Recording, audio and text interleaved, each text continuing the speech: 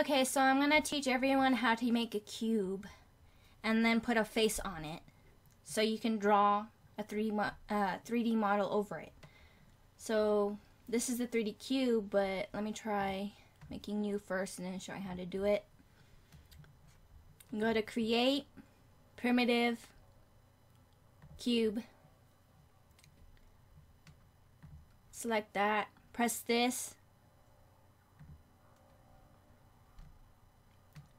and then you can select all. Make sure this handle is checked to get this red, green, and blue arrows axis, or whatever you want to call it, for it. Then go up a little bit so it's not on the ground.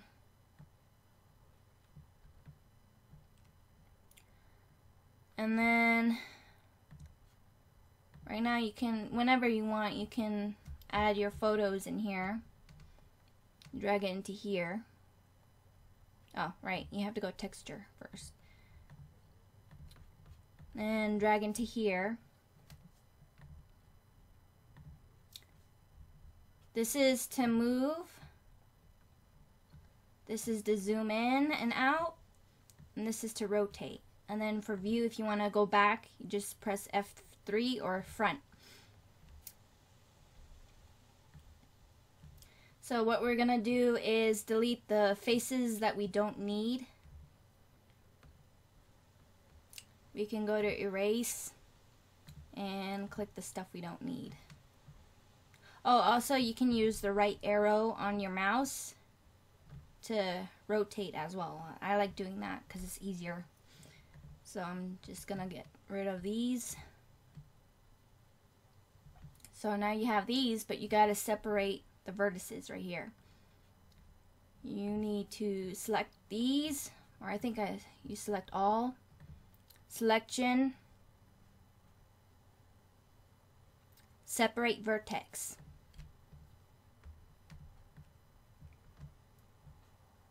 It's much easier if you follow by visually, because that's how I learn. But, you know.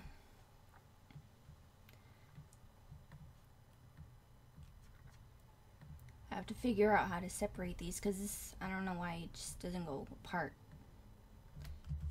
It's difficult.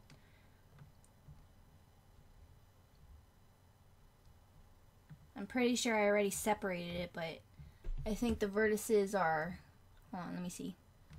Yeah, see, they're already separated, but I just gotta select the ones that I need to move it.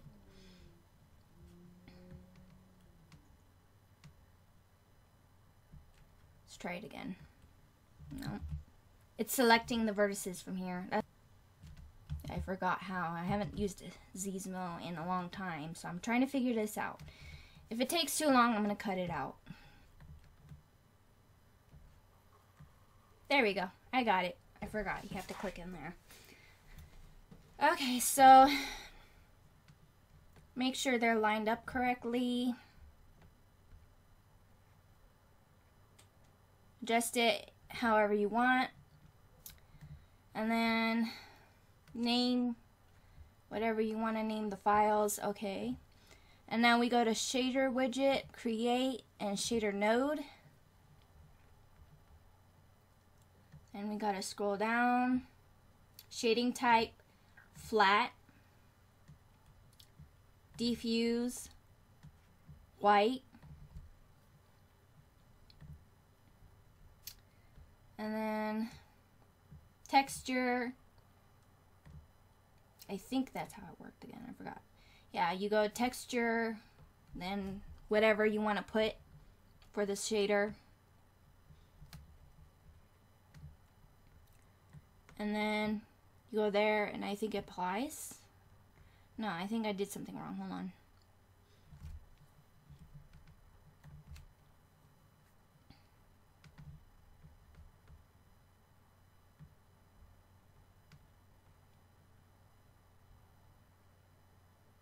No, everything is right.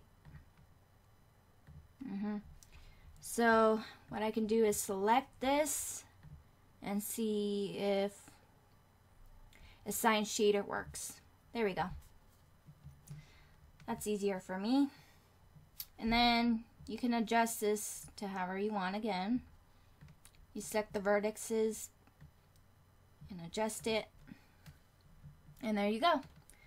Make sure you select though, like when you want to apply. Don't leave it like this. Select it when you're applying a shader, because if you don't, it's going to show up both on here and here. You want to have a front face and a side face, a side view when you're doing the model. Okay, so that's how you do it. Now for other options, if you want to make a model now, let's start with the basics. So square select is of course selecting. The handle, you can make it disappear and appear. And you can show a rotate circle if you need it to rotate. See? CTRL-Z is of course to undo. And then you can remove whatever you don't need, like this. And this is also move. But you don't rotate and stuff. This is like the minimum. This is scaling. Make it bigger and smaller, stretch it out and stuff. This is rotate. This is, again, moving.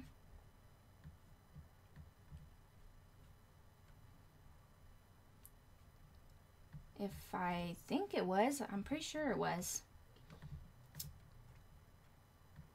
Oh, you don't really need it if you're not using, unless, yeah, you don't need this if you're using this here, I don't think. These are all basically the same thing, it's just one does one thing and one does the other. So, I don't know what this does. I guess it selects the vertex or the item, I don't know, but I haven't used that. I use mainly the moving and this and stuff and that. Okay, so line polygon, tri-polygon, edge polygon, quad polygon, and sign shader again. Let me figure this out real quick. So I think it was this to make vertices, but I don't use this because it's not showing the face. So I think I used tri-polygon, I don't remember. Yeah, it was this one. This one I did for my model, and you can do it like this.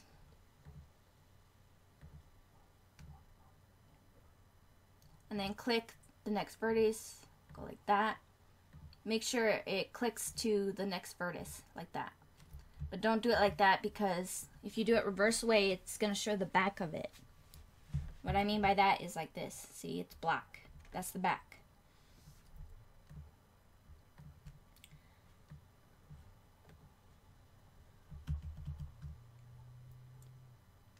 So when you're using it, make sure you do it the same way.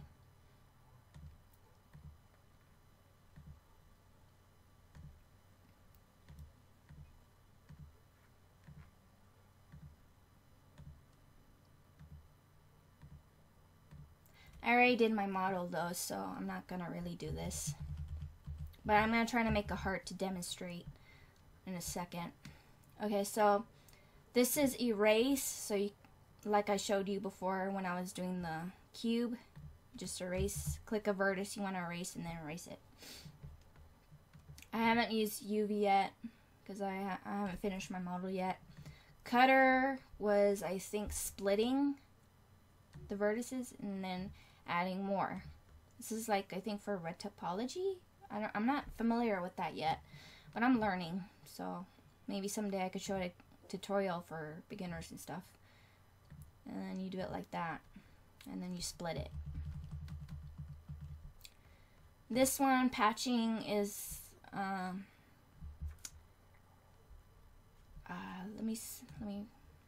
me show you.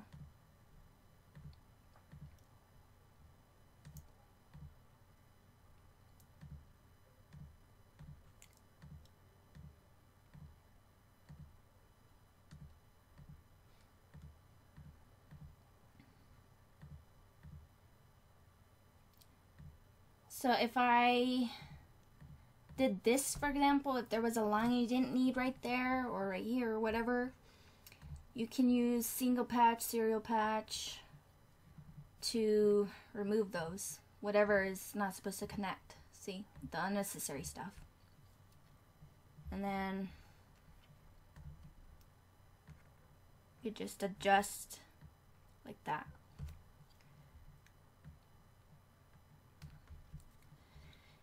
And if you want to add vertexes, add vertex, and then wherever you need to put them right there, put them right there, wherever you need them. And that's pretty much it. For extruding, you're basically expanding it. Let me show you. Let me, like this. See, it makes it fatter. See that?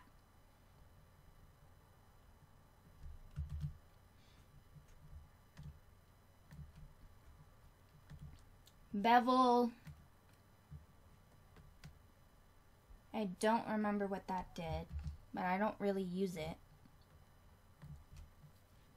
This program is pretty basic. It uses most of the basic tools you need. It also is, the new beta has, the Xismo 2 has some add-ons you could put.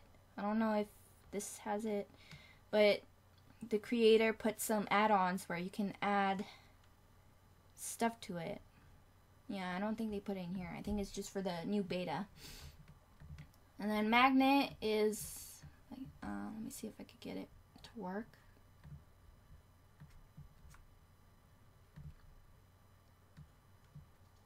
Yeah, like this. It's basically drawing it out, like extending it out wherever you want. And then we have the weight tool, of course, for rigging, I guess. Bones, to add bones, bone weight, and then you can also do animations in here. What's great about this program is it's for MMD, and you can export to PMX. But the problem is you cannot import to PMX. So when you're importing only PMX, I think the new beta also has the X file too. I don't remember. Let me see. Oh, right here. You can export it to X, but you can't import to X either. This is good for MMD modelers if they want to learn a new program, but don't want to have too many hefty add-ons to the program. This is good for you. And then, what else do I need? Oh, you can rename the shaders if you want.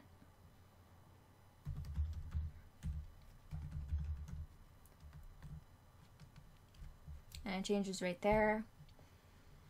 You can lock right here. Lock the file.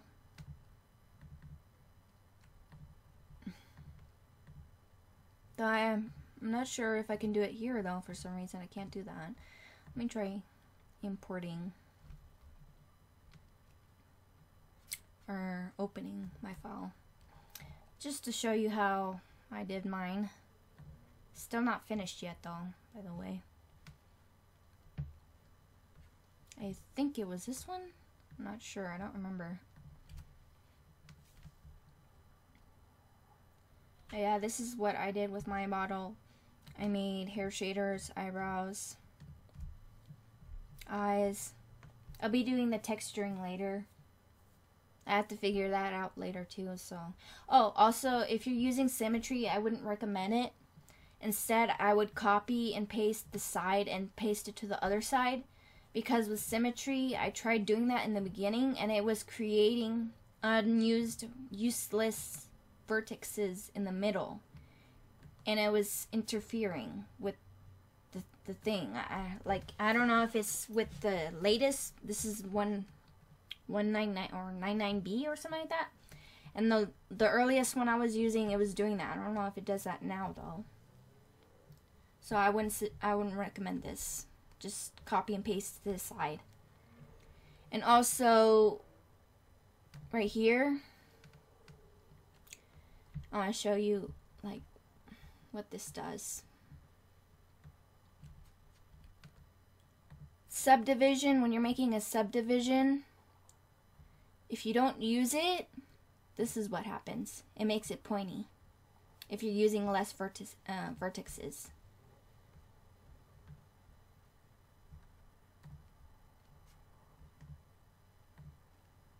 See, this is how I did mine. But if you remove the subdivision, it gets pointy, and that's how it turns out. I'm still learning, so I'm not sure if I did that right or not. This is my first model from scratch.